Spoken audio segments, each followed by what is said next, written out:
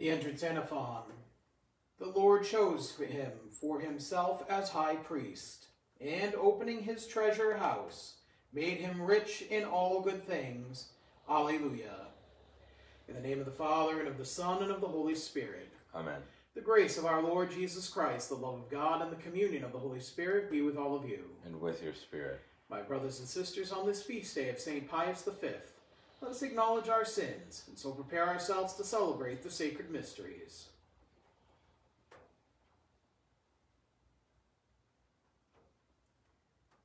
Lord Jesus, you are mighty God and Prince of Peace. Lord, have mercy. Lord, have mercy. Lord Jesus, you are Son of God and Son of Mary. Christ, have mercy. Christ, have mercy. Lord Jesus, your Word made flesh and splendor of the Father. Lord, have mercy. Lord, have mercy. May Almighty God have mercy on us, forgive us our sins, and bring us to everlasting life. Amen. Let us pray. O God, who in your providence raised up Pope St. Pius V in your church, that the faith might be safeguarded, and more fitting worship may be offered to you, grant through his intercession that we may participate in your mysteries with lively faith and fruitful charity, through our Lord Jesus Christ, your Son, who lives and reigns with you in the unity of the Holy Spirit, one God, forever and ever. Amen.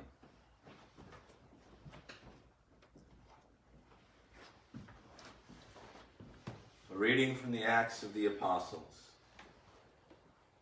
The angel of the Lord said to Philip, "Get up and go south on the road that goes down from Jerusalem to Gaza, the desert route." So he got up and set out. Now there was an Ethiopian eunuch, a court official of the Candace, that is, the queen of the Ethiopians, in charge of her entire treasury, who had come to Jerusalem to worship and was returning home. Seated in his chariot, he was reading the prophet Isaiah. The Spirit said to Philip, "Go and join up with that chariot." Philip ran up and heard him reading Isaiah the prophet, and said, "Do you understand what you are reading?" He replied, "How can I, unless someone instructs me?" So he invited Philip to get in and sit with him. This was the scripture passage he was reading. Like a sheep he was led to the slaughter, and as a lamb before its shearers is silent, so he opened not his mouth. In his humiliation, justice was denied him. Who will tell of his posterity? For his life is taken from the earth.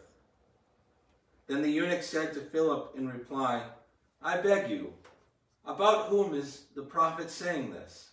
About himself or about someone else?" Then Philip opened his mouth and, beginning with the scripture passage, he proclaimed Jesus to him. As they traveled along the road, they came to some water, and the eunuch said, "Look, there is water. What is to prevent my being baptized?"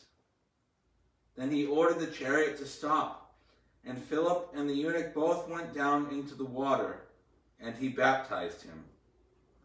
When they came out of the water, the Spirit of the Lord snatched Philip away, and the eunuch saw him no more, but continued on his way rejoicing.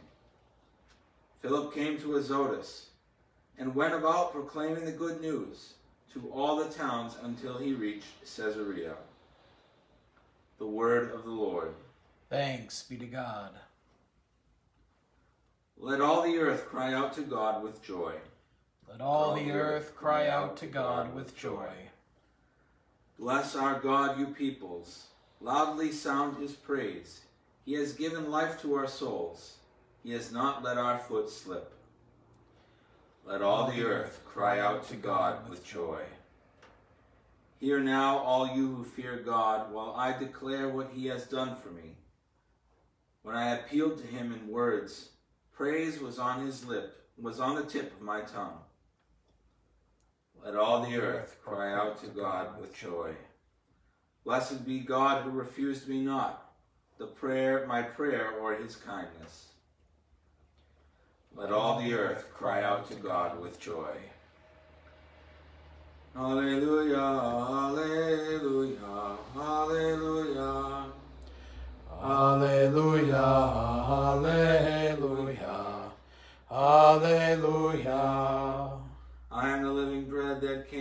from heaven, says the Lord.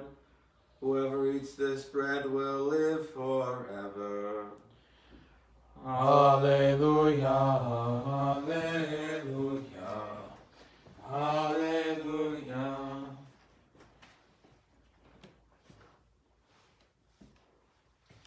The Lord be with you. With your spirit. A reading from the Holy Gospel according to John. Glory to you, O Lord. Jesus said to the crowds, "No one can come to me unless the Father who sent me draw him, and I will raise him on the last day. It is written in the prophets, they shall all be taught by God. Everyone who listens to my Father and learns from him comes to me. Not that anyone has seen the Father, except the one who is from God. He has seen the Father.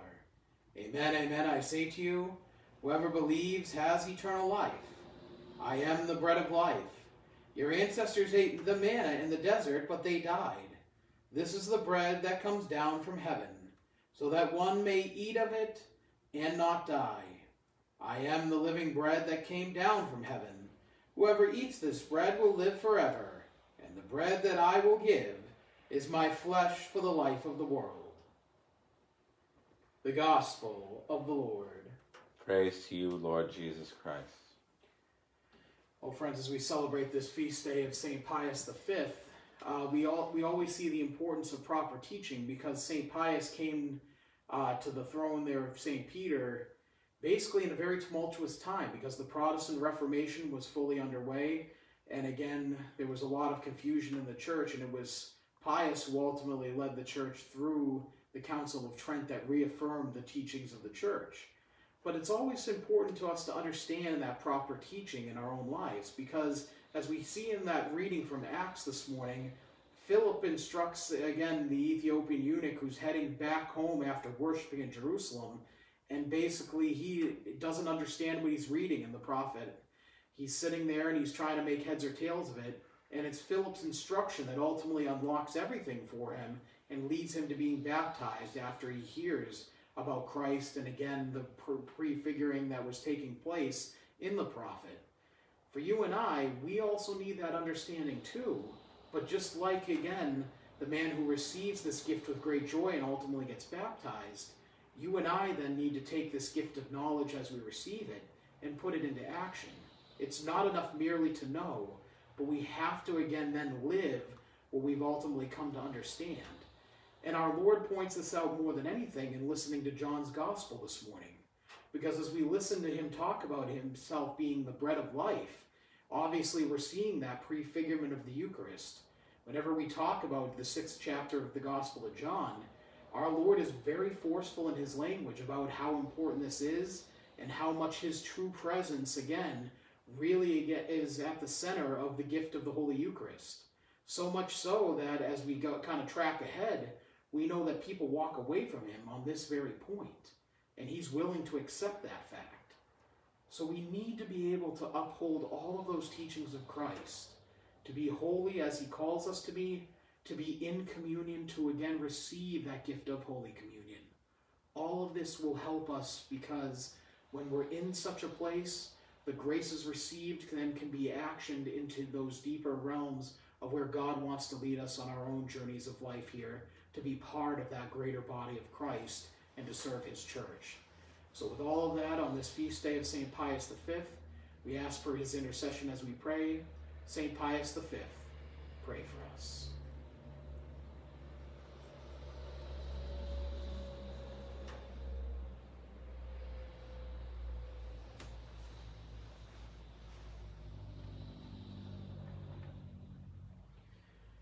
With trust in our Lord and Savior, we now bring our prayers before him this day.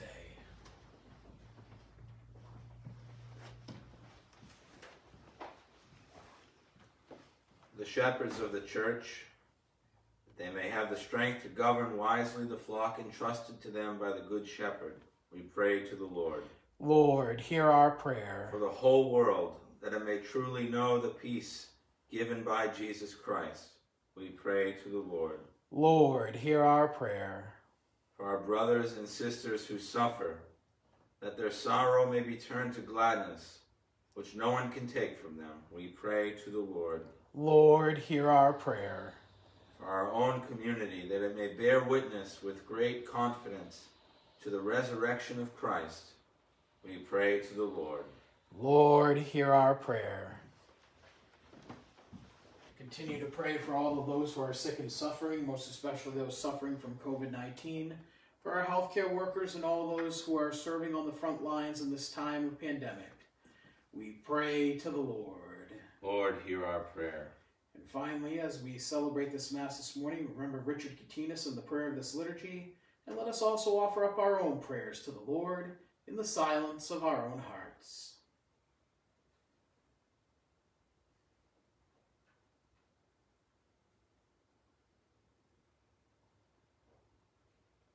We pray to the Lord. Lord, hear our prayer. Good and gracious God, we lift our hearts before you this day, asking your abundant mercies. Help us to follow you, and we ask this through you on this holy day of St. Pius V. And we ask all of this through Christ our Lord. Amen. Amen.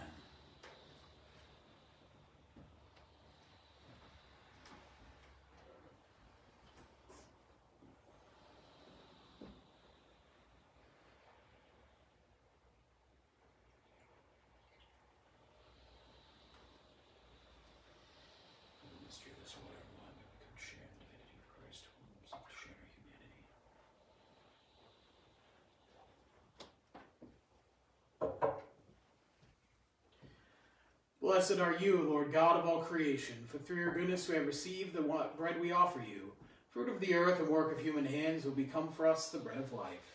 Blessed be God forever. Blessed are you, Lord God of all creation, for through your goodness we have received the wine we offer you, fruit of the vine and work of human hands, it will become our spiritual drink. Blessed be God forever.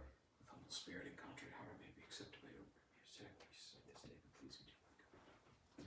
Lord, wash away my iniquity. Cleanse me from all my sins. Pray, brothers and sisters, that my sacrifice and yours may be acceptable to God, the Almighty Father. And the Lord accept the sacrifice at your hands for the praise and glory of his name, for our good and the good of all his holy church. Accept this sacrifice from your people, we pray, O Lord, and make what is offered to your glory, in honor of blessed St. Pius V, a means to our eternal salvation, through Christ our Lord. Amen. The Lord be with you. And with your spirit. Lift up your hearts. We lift them up to the Lord. Let us give thanks to the Lord our God. It is right and just. It is truly right and just, our duty and our salvation, at all times to acclaim you, O Lord, but in this time above all to laud you yet more gloriously, when Christ our Passover has been sacrificed. For he is the true Lamb who has taken away the sins of the world. By dying he has destroyed our death, and by rising restored our life. Therefore, overcome with paschal joy, every land, every people exalts in your praise, and even the heavenly powers, with the angelic hosts, sing together the unending hymn of your glory, as they acclaim. Holy, holy, holy, Lord God of hosts, heaven and earth are full of your glory. Hosanna in the highest. Blessed is he who comes in the name of the Lord. Hosanna in the highest. You are indeed holy, O Lord, the fount of all holiness. Holy, therefore, these gifts we pray, by sending down your Spirit upon them like the dewfall, so that they may become for us the body and blood of our Lord Jesus Christ. At the time he was betrayed and entered willingly into his passion, he took bread, and giving thanks, broke it, and gave it to his disciples, saying, "Take this, all of you, and eat of it, for this is my body, which will be given up for you."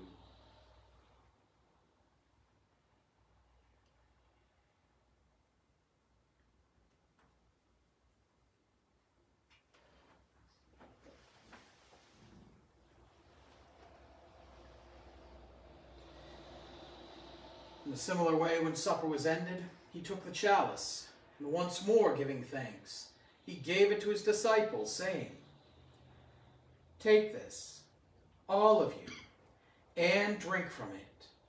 For this is the chalice of my blood, the blood of the new and eternal covenant, which will be poured out for you and for many, for the forgiveness of sins. Do this in memory of me.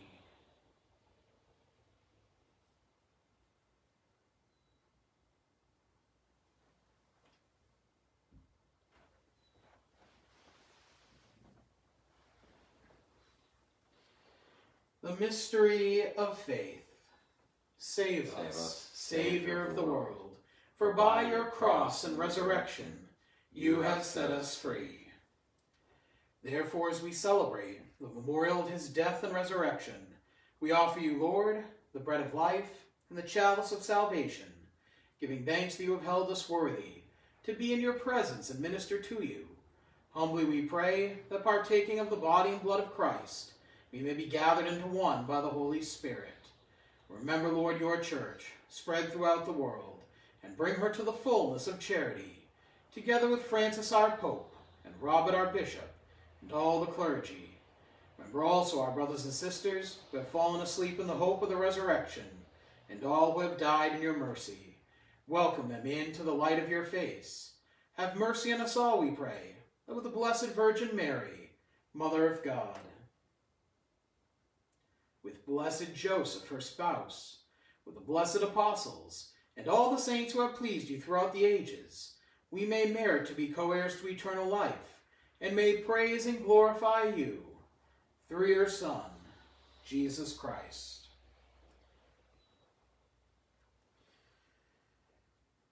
Through him, and with him, and in him, O God, Almighty Father, in the unity of the Holy Spirit, all glory and honor is yours, forever and ever. Amen. At the Savior's command, informed by divine teaching, we dare to say, Our Father, who art in heaven, hallowed be thy name. Thy kingdom come, thy will be done, on earth as it is in heaven. Give us this day our daily bread, and forgive us our trespasses, as we forgive those who trespass against us. And lead us not into temptation, but deliver us from evil. Deliver us, Lord, we pray, from every evil. Graciously grant peace in our days, that by the help of your mercy we may be always free from sin and safe from all distress, as we await the blessed hope and the coming of our Savior, Jesus Christ. For the kingdom, the power, and the glory are yours, now and forever. Lord Jesus Christ, who said to your apostles, Peace I leave you, my peace I give you, look not on our sins, but on the faith of your church, and graciously grant her peace and unity, in accordance with your will, who live and reign forever and ever. Amen. Peace of the Lord be with you always. And with your spirit. However we can, invite you now to make a sign of peace to one another.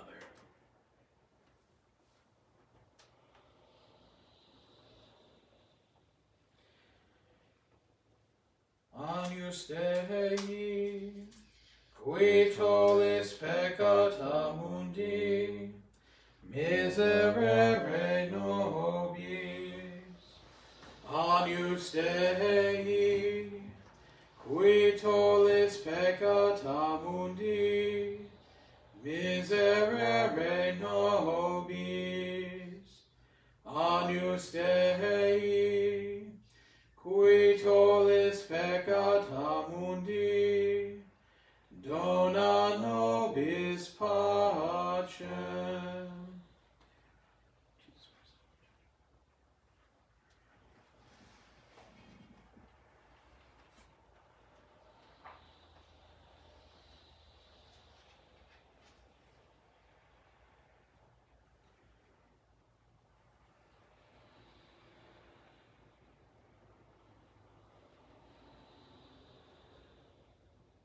Behold the Lamb of God. Behold him who takes away the sins of the world. Blessed are those called to the supper of the Lamb. Lord, I am not worthy that you should enter under my roof, but only say the word, and my soul shall be healed.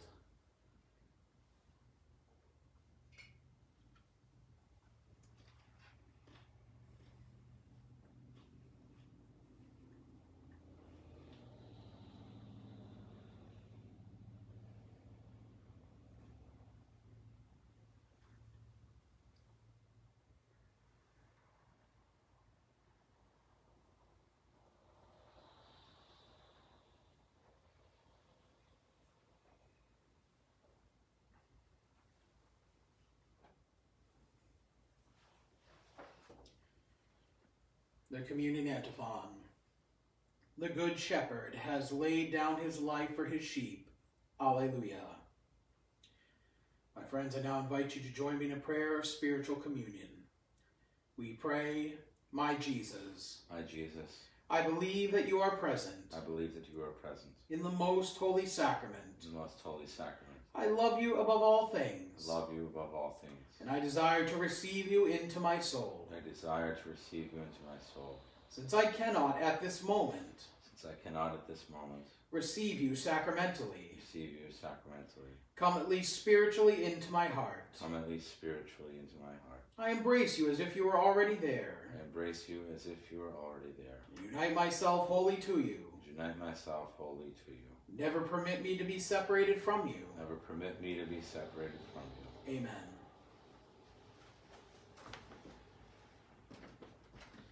Body of Christ.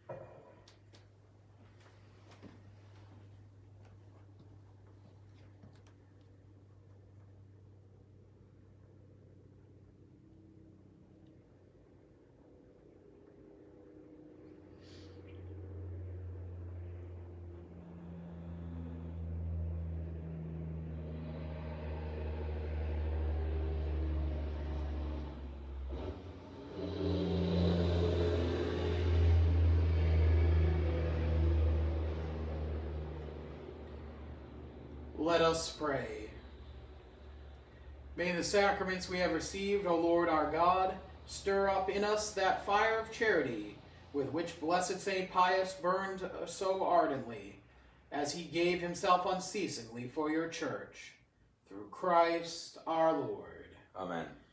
I now invite you to join me in the praying of the St. Michael prayer. We pray, St. Michael the Archangel, defend us in battle. Be our protection against the wickedness and snares of the devil. May God rebuke him, we humbly pray. And do thou, O Prince of the heavenly host, by the power of God, cast into hell Satan and all the evil spirits prowl about the world, seeking the ruin of souls. Amen. The Lord be with you. With your spirit. May Almighty God bless you in the name of the Father, and of the Son, and of the Holy Spirit. Amen. Go forth, the Mass is ended. Alleluia, alleluia. Thanks be to God. Alleluia, alleluia. Have a great day, everyone.